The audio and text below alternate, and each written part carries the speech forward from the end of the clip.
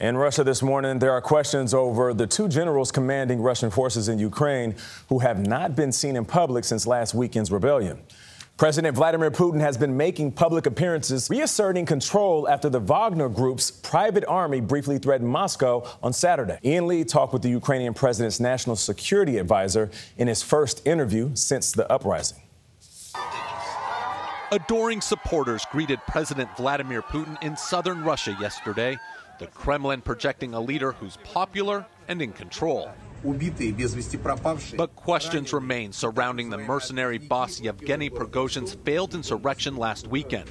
CBS News has learned the U.S. has intelligence that a senior Russian general had advanced knowledge of the mutiny, raising the possibility that the Wagner leader believed he had support from within the Russian military.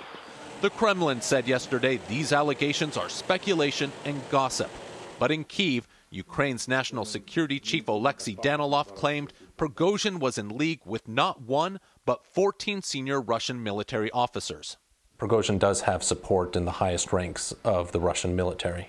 Prigozhin is not an independent person. He is owned by high-ranking people in President Putin's inner circle.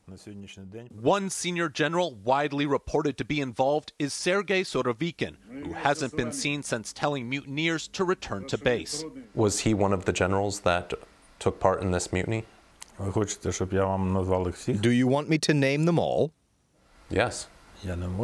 I can't. Many analysts say President Putin has been weakened by this revolt, and Danilov believes he may face another attempted uprising. Even if he executes the generals who had some sort of part in the mutiny, this will not affect the outcome. The wheels are in motion for Putin's demise. Danilov also believes the failed mutiny and chaos in Russia will eventually benefit Ukraine in the war against Russia. For CBS Mornings, Ian Lee in Kyiv, Ukraine.